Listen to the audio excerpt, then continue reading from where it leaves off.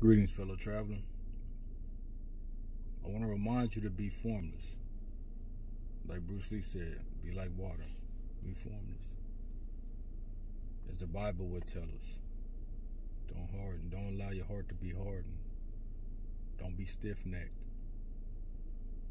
Be capable of change, be accepting of change, be open to change, because it's inevitable.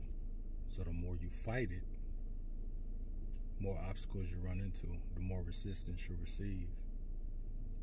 Be formless, just as you are in spirit. You can take hold of any state of being, like water.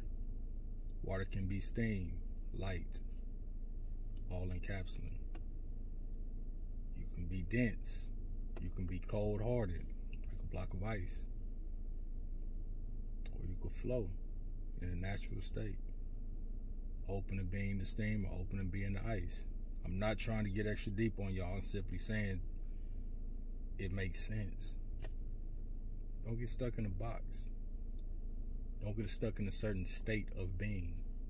Just as water can change states, we change states. Your spirit is always there.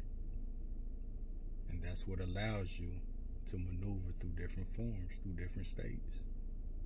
Stay true to who you are, in essence, which is spirit. Be willing to change your form, change your state of mind, change your state of being. And in doing so,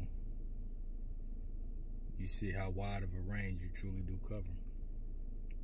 Until next time, be blessed.